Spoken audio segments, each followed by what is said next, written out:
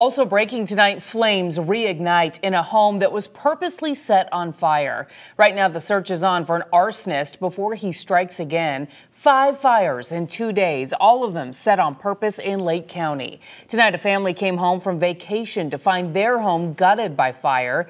News 6's Eric Sandoval was at that home in Umatilla when the flames reignited. And first, Eric, was anyone hurt in this?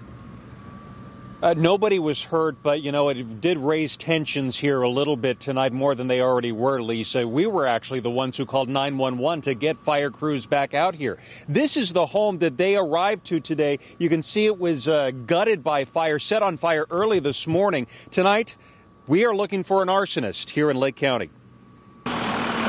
News 6 was there tonight as Umatilla fire crews arrived to this home hit by a suspected arsonist on Wilson Parish Road. Winds had fanned a hot spot in a tree, sending sparks into the night sky. Inside, the homeowners who drove all day to make it back from South Carolina moved room to room, trying to gather whatever valuables they could find. Meantime, 4 miles away, I get up and my vehicle's burning to the ground. Alfred Simmons' car was torched early Sunday morning. 2 of 5 suspected arson fires now being investigated by the state fire marshal's office. They just said they don't know, asked me if I had any enemies, and I said, no, man, not to do that. Take a look at this surveillance video given to News 6 by another place hit by fire, the Old Crow Barbecue. It shows a man enter the back of the restaurant where he wraps something in a rag and walks out. Less than a minute later, you could see the darkness light up with fire.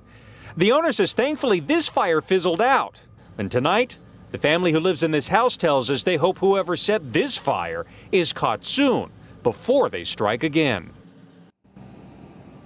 And back out here live, that family actually just left here just a short time ago. They came back to salvage what they could. Umatilla Fire and the State Fire Marshal's Office are looking for whatever information they can get to find out who did this. According to this sign right here, the number to call is 1-877-NO-ARSON. We're live in Umatilla tonight. Eric Sandoval getting results. News 6.